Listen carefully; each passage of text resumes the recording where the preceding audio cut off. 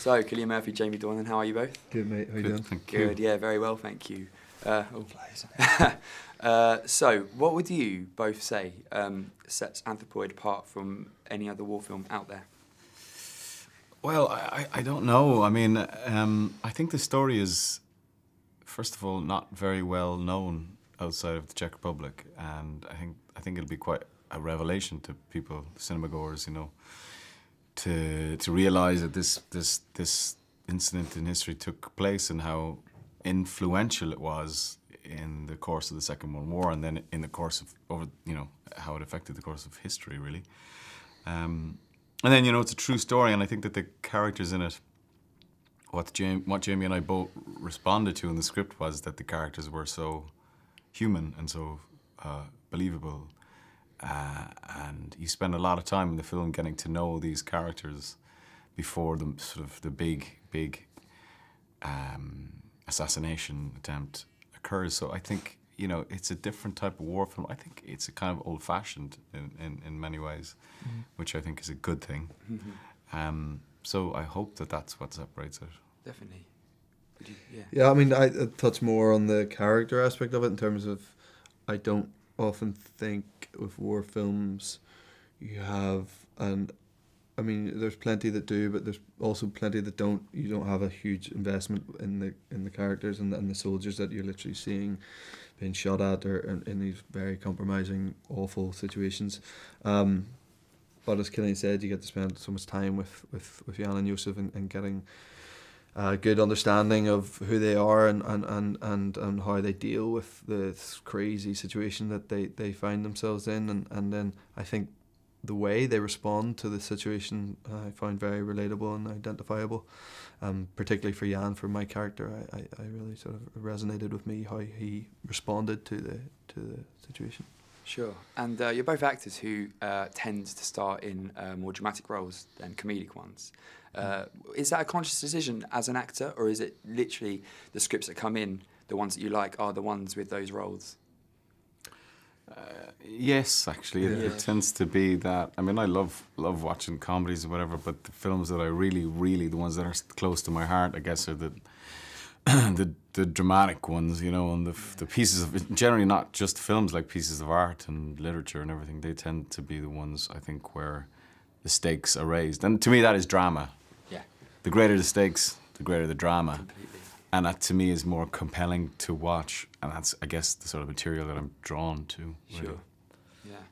I mean... Yeah, but relatively similar to me, and I guess you play a couple of roles that are dramatic or intense or whatever, and just so happens the way the industry, you wouldn't be first on comedy producers list based on the fact that you haven't played anything remotely comic yet. Paul Spector. No, exactly. Comedy. I mean, that's just, the two of us together in a comedy just isn't going to happen. I don't think any studio or independent filmmaker would think that was a good idea.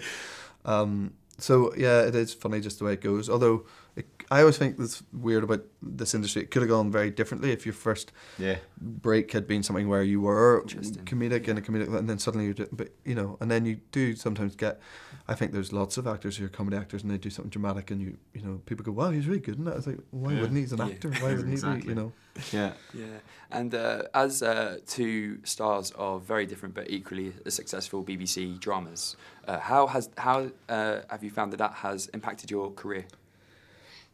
Well, television is in such a great place at the moment, and I think both The Fall and Peaky Blinders are great kind of ambassadors for British television in terms of that they both are loved kind of all over the world. Yeah. They're not just at home and in Ireland, and it's kind of mad and coincidental that we both ended up, being involved in those and then also making films. And, there's a lovely cross-migration, I think, now between telly and film, and a lot of the great writing that you used to find in sort of independent film has now moved to television. So, if you have a nose for good writing, then you'll kind of follow it. And sure. A lot of it has moved towards television. And I think I became aware of that, a few years ago. So I was kind of looking for something that would would stimulate me that way in the television world. Sure.